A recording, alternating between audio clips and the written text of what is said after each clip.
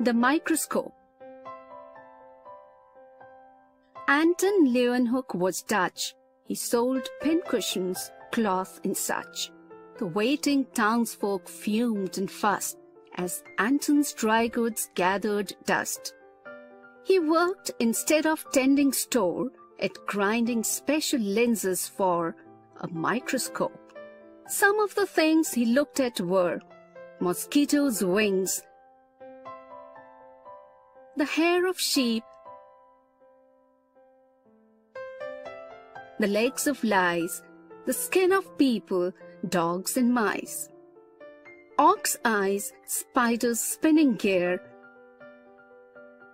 fish's scales, a little smear of his own blood, and best of all, the unknown, busy, very small bugs that swim and bump and hop inside a simple water drop. Impossible, most Dutchmen said. This Anton's crazy in the head. We ought to ship him off to Spain. He says he's seen a housefly's brain. He says the water we drink is full of bugs. He's mad, we think. They called him Doomkopf, which means dope. That's how we got the microscope. Maxine Kumin.